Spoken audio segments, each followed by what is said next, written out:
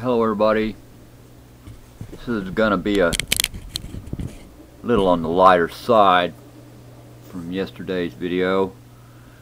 I have a friend, Lorelei. I'll put her link down here. She's a very intelligent woman, has many interesting and sometimes controversial topics, but she put up a video last night, I think. She lives in England, so the time's messed up. She had a skull she had found, and she couldn't identify it. Hard to tell from just seeing it there. I would have to examine it in my hand. To me it looked like a bulldog, an English bulldog skull, but she's sure it isn't. But I would like to show you something.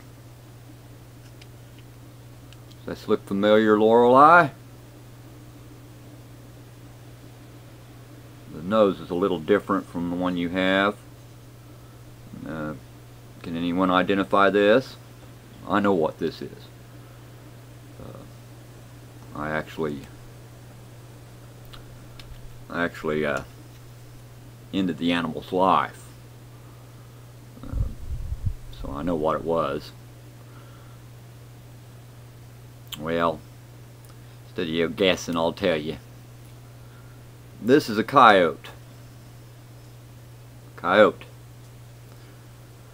I caught it messing with the chickens. I don't like to kill coyotes. They call them God's dogs here. But there are a lot of people that hunt them. They used to have a bounty for them here now. I don't know if they still do. I never hunted them for bounty. This one got in a chicken coop. He'd probably still be alive if he would have left the chickens alone. It's an old skull. I was probably in my 30s when this animal died. It died quickly. It was one clean shot to its rib cage. Went right through its heart.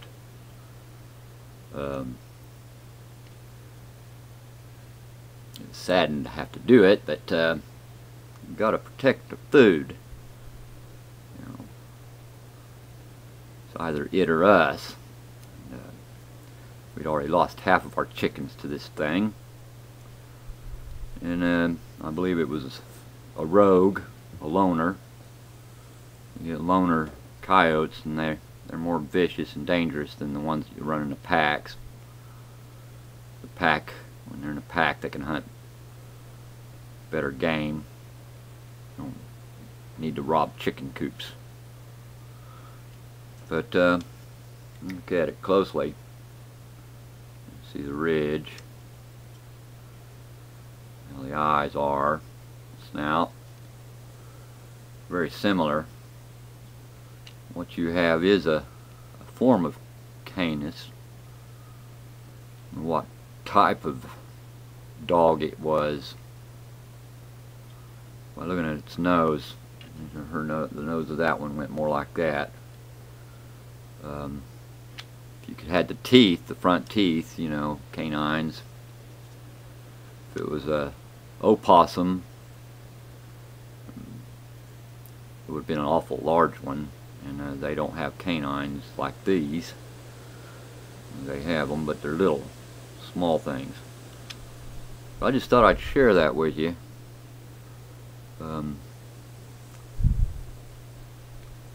Would have been nice to be able to examine the skull in person.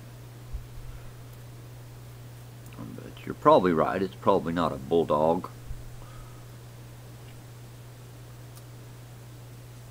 I don't think it's a fox either.